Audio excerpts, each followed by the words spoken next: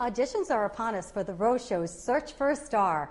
We caught up with one of our judges, Tony Bristol from 92 Pro FM and Light Rock 105, to get some words of advice on what he'll be looking for at the auditions. I'm looking really at someone's ambition, someone's heart. You can tell when someone's heart is really into it. The top 5 contestants will go head-to-head in challenges showcasing their creativity, ability to produce a story, and interviewing skills. Time for some weird news now. And here's a meal that'll break your diet, a bacon cheeseburger donut. That's the newest goodie at the Big E in West Springfield, Massachusetts. It's called the Crazy Burger, which is a bacon cheeseburger between the halves of a honey-glazed donut. Don't tell Melissa Rector from Gold's Gym. The treat packs 1,500 calories. Moving on now, today in the Road Home. It's a Rhode Island tradition, 33 years in the making. Trinity Reps A Christmas Carol has become a planned holiday event for so many families. And for over the last 6 years, over 1,200 children under the age of 13 have auditioned to become part of the show.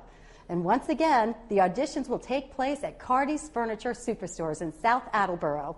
All the information can be found by going to foxprovidence.com. Welcome back to The Road Show. Joining me today is Art Spencer from Light Rock 105. Thanks so much for joining us today, Art. Thank you. Thanks for having me. Art, tomorrow is the Gloria Gemma water fire, Flames of Hope in Providence. Can you tell me a little bit about Light Rock 105's involvement in this event? Our involvement is that we will be hosting a block party, a family block party, from noon till 4 at Station Park. Okay. And that's for family, to people that come on out and see us and see what's going on down there, and food, games, and a really nice afternoon. Great. Well, the Gloria Gemma Foundation is a wonderful charity, but as a personality, you must have some charities that are near and dear to your heart. Could you tell us about a few? Sure. I co-host the Special Olympics auction every year. Excellent. Right? And also in the Hasbro Children's Hospital Radiothon.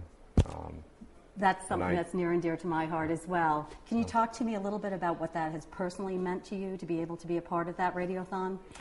Out of that, I've become a volunteer at the hospital. Have you? Wow. Yeah. That's absolutely wonderful. Those stories are so touching, and you know, you hear those on the radio, and it just draws you in. You have to listen.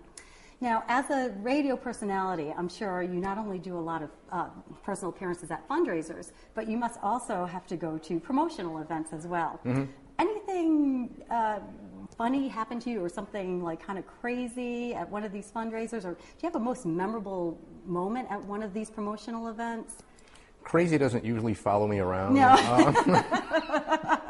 You look like a crazy guy to me. No.